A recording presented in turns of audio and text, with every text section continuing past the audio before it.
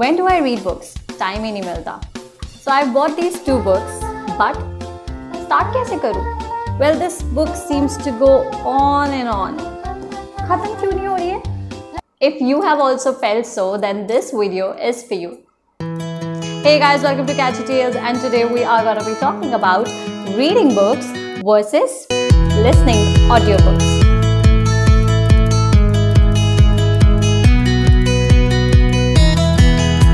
Based upon my personal experience, I would tell what are the 5 best things I liked about audiobooks. So here they are. Number 1, relief to eyes. In times like today where work means laptop screens and free time means binge watching on our phones, our eyes are always at use. So listening books is the best way to break that routine and giving our eyes some rest. Well, personally, my routine is that before going to sleep, I just open the app and plug in my earphones, lie on the bed. So I just read a chapter or 2 before going to sleep. Number 2, books are now easy to crack. Whenever we buy a paperback or an ebook, and let's say it is of 120 pages, the next question that comes to our mind is that how much time it is gonna take me to complete this book of 120 pages. Well, the best part with audiobooks app is that they give you the exact timing in which the book is gonna complete. For example, currently I'm reading Atomic Habits by James Clear, and I know that it is gonna take me 3.5 hours to complete the entire book. In fact, I also know the time duration of each chapters it is going to take me to finish. So, books are now easy to crack. Number 3, move and listen. Books demand our dedicated time. So whenever you are reading a book, you need to sit down, take some time, get in the environment, and then just start reading. You need to be in the right frame of mind.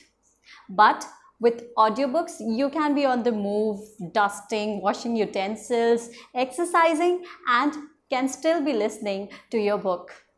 Number 4, makes us great listeners. In times like today, when everybody is busy and occupied in their own spaces, listening patiently is a very rare phenomenon. Well, I too feel that I'm not such a great listener. But since the time I have started listening to quite a few audiobooks, I feel that I'm hanging on to each and every word of the voice artist, and this has enhanced my listening skills in general as well. Number 5, best for night readers. I heard my last book, Ikigai, on an audiobook app, and that has been one of the most easiest read till date. I've also posted a book review on Ikigai. You can check it out. Link is in the description below. Personally, I like reading my books at night. I'm a night reader through and through. But after using your eyes throughout the day, it is very difficult to gather the right energy to read books. So audiobooks are a great savior there.